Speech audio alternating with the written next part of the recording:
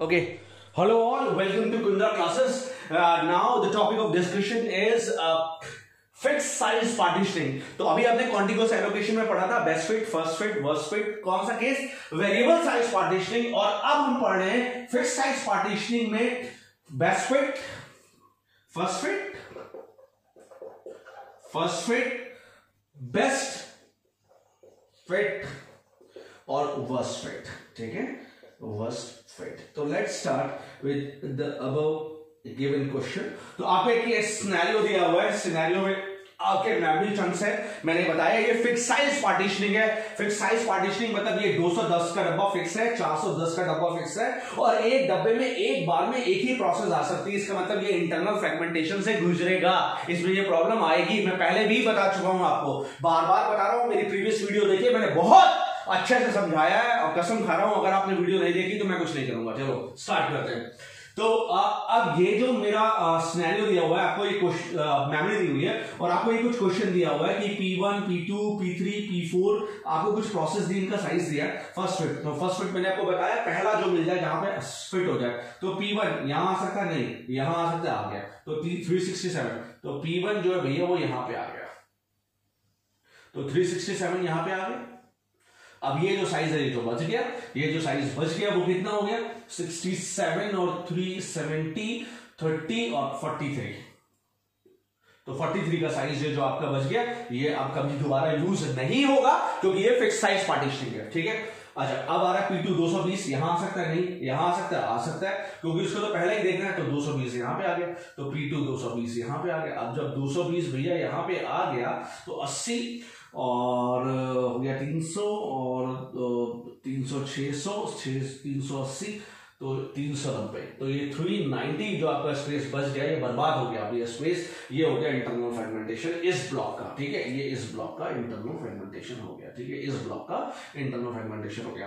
अब P3 क्या आ रहा है? 478 यहां पे आ सकता है, बिल्कुल आ सकता है. पहला डब्बा जो पहला मिल जाए उसमें फिट कर दो. तो 478 यहां पे आ गया. तो P3 यहां पे आ गया, P3 यहां पे आ गया. तो P3 भैया यहां पे आ गया.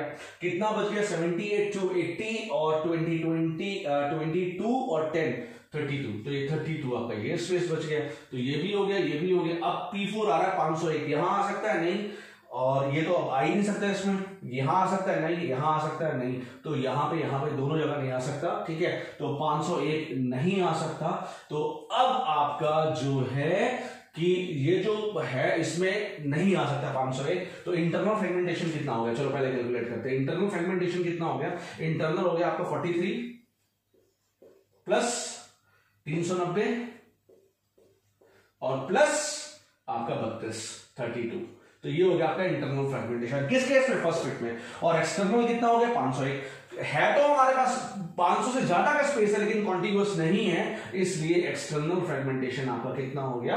501. ठीक है, एक्सटर्नल फ्रेगमेंटेशन उतना ही होता है जितना हम एलोकेट नहीं कर पा रहे. ठीक है, ये नहीं कि टोटल एक्सटर्नल, नहीं, मैं पहले भी बता चुका हूं, टोटल नहीं, इसका टोटल नहीं, जितना हम एलोकेट नहीं कर पा रहे दैट इज एक्सटर्नल फ्रेगमेंटेशन. चलो अब आती बात बेस्ट फिट की. मैंने देखा था वेरिएबल साइज पार्टीशनिंग में, इससे पहले वाले वीडियो में देखा था कि वेरिएबल साइज पार्टीशनिंग में बेस्ट फिट जो था वो बेस्ट के जैसे काम नहीं कर रहा था. यहां देखते हैं वो बेस्ट के जैसे काम कर रहा है या नहीं कर रहा है. तो बेस्ट फिट क्या होता है? वो पूरी मेमोरी को सर्च करता है और ये देखता है कि कहां मिनिमम लॉस हो रहा है. मिनिमम लॉस कहां पे हो रहा है? तो 367, तो 367 यहां पे आ सकता है, हाँ यहां आ सकता है. 367 यहां पे भी आ सकता है, यहां पे भी आ सकता है, और बस इन तीन जगह पे आ सकता है. कहां मिनिमम सबसे कम कहां लॉस होगा? सबसे कम भैया यहां पे लॉस होगा. तो P1 यहां पे आ गया, 367 भैया यहां पे आ गया, और कितना बच गया आपका? तो वो अभी हम लोग निकाला था 43 बच गया. तो ये 43 इंटरनल फ्रेगमेंटेशन हो गया. अब P2 220, तो 220 कहां आ सकता है? यहां आ सकता है. यहां पे लॉस ज्यादा होगा. यहां पे भी आ सकता है, यहां पे भी आ सकता है, यहां पे भी आ सकता है. तो 220 को हम यहां पे डालेंगे क्योंकि सबसे कम लॉस यहां पे हो रहा है. तो P2 यहां पे आ गया. ठीक है, और ये कितना बच गया? 220 यहां चला आया तो 40 ये बच गया. तो आपका 40 इंटरनल फ्रेगमेंटेशन हो गया. तो ये भी हो गया. ठीक है, अब P3 478 यहां पे भी आ सकता है, यहां पे भी आ सकता है. तो अब दोनों जगह आ सकता है. तो बताओ कहां पे डाल दें? कहां पे मिनिमम लॉस होगा? यहां पे. तो 478 यहां पे आ गया. तो P3 यहां पे आ गया. तो 478 यहां पे आ गया, तो 478 22 ये आपका 32 बच गया, तो 478 P3 यहां पे आ गया। P4 501, तो 501 कहां आ सकता है, यहां आ सकता है, देखो P4 आ गया, तो P4 यहां पे आ गया, 501 यहां पे आ गया, ठीक है, P4 यहां पे आ गया, तो 500 600 111 का आपका 111 ना या 109, जल्दी 501 99 109, तो ये 109 आपका हो गया इंटरनल फ्रेगमेंटेशन। तो आपने बेस्ट फिट में क्या देखा, बेस्ट फिट में देखा कि चारों प्रोसेस को अपना स्पेस मिल गया, इसलिए वेरिएबल साइज पार्टीशनिंग में बेस्ट फिट वर्स्ट काम करता है, लेकिन फिक्स साइज पार्टीशनिंग में बेस्ट फिट बेस्ट काम करता है। और यहां पे अगर हम बात करें इंटरनल फ्रेगमेंटेशन कितना है, तो हमारा इंटरनल फ्रेगमेंटेशन है 43, 109 और 32, ये हमारा इंटरनल फ्रेगमेंटेशन है। और एक्सटर्नल फ्रेगमेंटेशन कितना है, एक्सटर्नल तो है ही नहीं, क्योंकि कोई भी ऐसी प्रोसेस है ही नहीं जिसको हम एलोकेट ना करा पा रहे हो, तो कोई एक्सटर्नल फ्रेगमेंटेशन नहीं है। तो इंटरनल हमारा फ्रेगमेंटेशन कितना है, इंटरनल फ्रेगमेंटेशन है 43 प्लस 109 प्लस 32, और एक्सटर्नल फ्रेगमेंटेशन कितना है हमारा, एक्सटर्नल फ्रेगमेंटेशन कुछ भी नहीं है, ठीक है। Let's start with worst fit. Worst fit क्या है, खराब इंसान खुद ही खराबी मान के चल रहा है कि मुझे ज्यादा लॉस करना है। चलो लेट्स स्टार्ट। P1 367, तो 367 कहां पे आ सकता है, यहां पे भी आ सकता है, यहां पे भी आ सकता है, यहां पे भी आ सकता है। कहां सबसे ज्यादा लॉस होगा, यहां सबसे ज्यादा लॉस होगा, तो भैया P1 यहां पे आ गया, 367 यहां पे आ गया, तो 367 यहां पे आ गया, तो 3 हो गया 70 और 33 33 400 हो गया, 400 और 200 233 और 243, तो 243 का आपका लॉस, ये इंटरनल फ्रेगमेंटेशन हो गया, ठीक है। P2 220 कहां पे आ सकता है, यहां पे भी आ सकता है, यहां पे भी आ सकता है, यहां पे भी आ सकता है और यहां पे भी आ सकता है, लेकिन इससे तो लॉस कराना है, तो सबसे ज्यादा लॉस कहां पे होगा, यहां पे होगा, तो 220 भैया यहां पे आ गया, तो P2 यहां पे आ गया, तो जब P2 यहां पे आ गया तो 220 अगर यहां पे आ गया तो आपका 300 220 में 300 में जोड़ू तो 520 होता है, तो 310 का आपका लॉस यहां पे हो गया, क्लियर।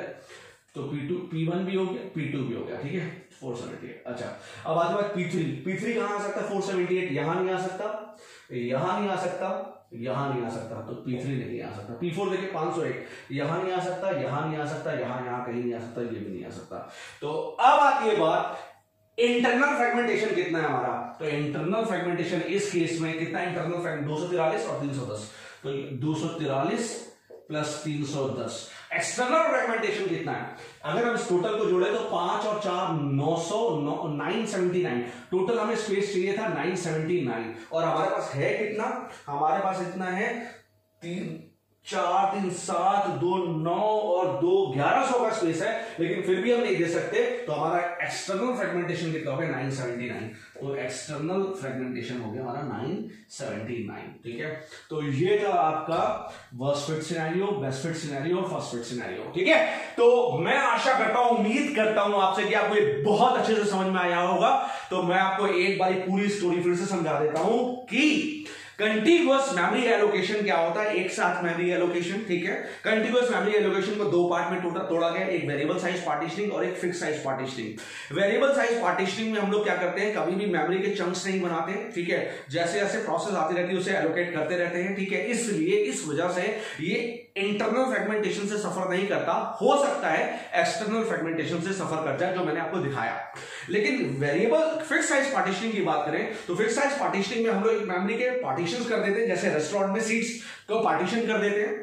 और अब जब हम लोग फिक्स साइज पार्टीशन कर देते हैं तो इसमें क्या होगा, एक ब्लॉक में एक ही प्रोसेस आएगी, ठीक है, और इसमें दोनों ही प्रॉब्लम आएंगी, इंटरनल फ्रेगमेंटेशन भी होगा और एक्सटर्नल फ्रेगमेंटेशन भी होगा। तो ये बहुत ही अच्छी तरीके से, बहुत अच्छी तरीके से मैंने आपको समझाने की कोशिश की, इंटरनल फ्रेगमेंटेशन और external fragmentation, first fit best fit, किस केस में वेरिएबल साइज पार्टीशनिंग। मैं बता रहा हूं बहुत सारे मुझे किसी का नाम नहीं लेना चाहिए, बहुत सारे लोग फिक्स साइज और वेरिएबल साइज में जाते ही नहीं है, वो तो बस इतना बता देंगे आपको इंटरनल फ्रेगमेंटेशन क्या है, एक्सटर्नल फ्रेगमेंटेशन क्या है। मैंने आपको यहाँ पे पूरी चीजें बताई, दोनों तरीके से बताई कि इंटरनल फ्रेगमेंटेशन क्या है किस केस में, एक्सटर्नल फ्रेगमेंटेशन क्या है किस केस में। ये बहुत अच्छी बात है। बहुत धन्यवाद आपका, बहुत धन्यवाद। Thank you so much for watching Kundra classes. Please like and subscribe the channel, please. Thank you so much.